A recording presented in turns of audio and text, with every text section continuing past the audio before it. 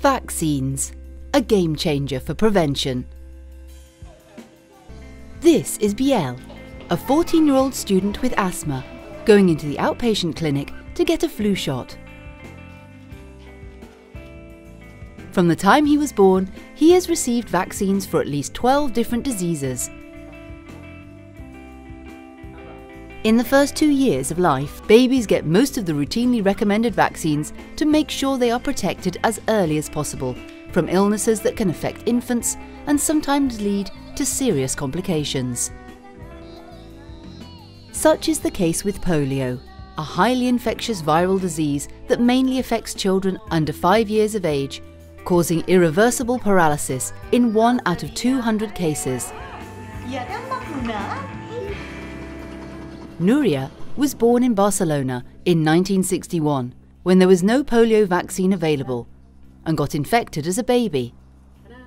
She had to undergo surgery twice in her life, but managed to walk and have 2 children.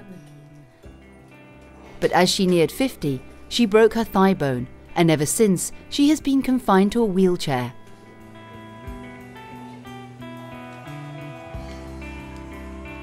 Her friend Zule is from Colombia and was infected by polio in 1969 when she was 3 months old, just a few days before she was scheduled to be vaccinated.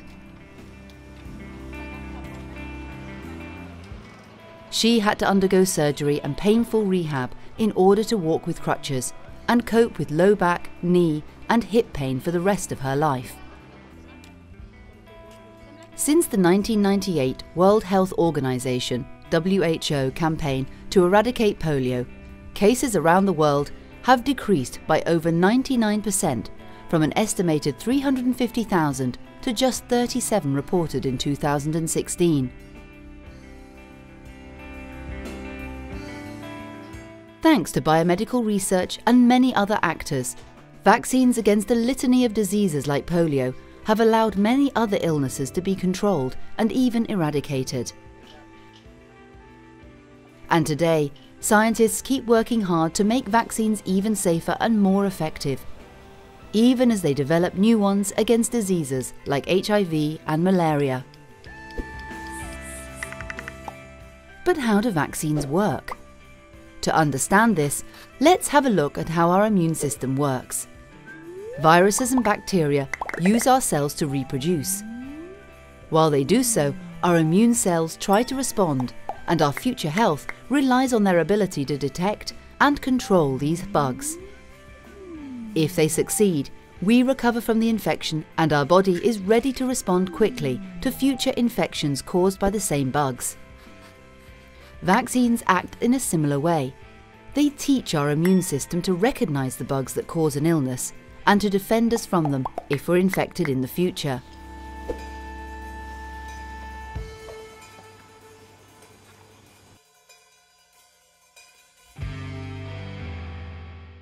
Vaccines are made using proteins, attenuated or inactivated pathogens, or parts of the virus and bacteria that cause the disease. In some instances, they also contain adjuvants, such as aluminium or oil, that enhance the immune response. In some rare cases, in order to protect the vaccine against contamination, thimerosal, a mercury-based product, is used. Although these substances may be perceived as unnatural or potentially harmful, their quantities and safety profiles have been clearly determined. They are safe and their benefit outweighs the risk. Although the implementation of some vaccines has occasionally spurred controversy about their safety, efficacy and benefits, healthcare professionals, scientists and the WHO, UNICEF and most of the population are convinced that the benefits of today's vaccines clearly outweigh their risks. These risks are far lower than taking a plane, which is a risk that most of the population accepts. But vaccinations not only benefit you. When you get a vax, you are protected against a certain disease, and by getting that vax, you also help keep the disease from spreading through your community, creating a sheltering effect. Therefore, vaccines also contribute to the so-called herd immunity by providing protection to those who cannot benefit from vaccination.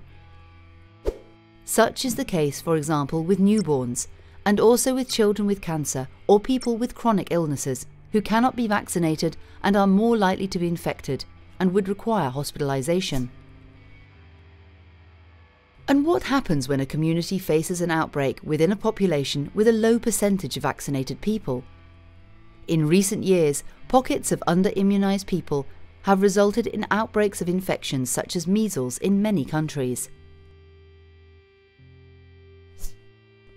Measles is a highly contagious disease that usually causes high fever, cough, and a rash, and remains one of the leading causes of death among infants.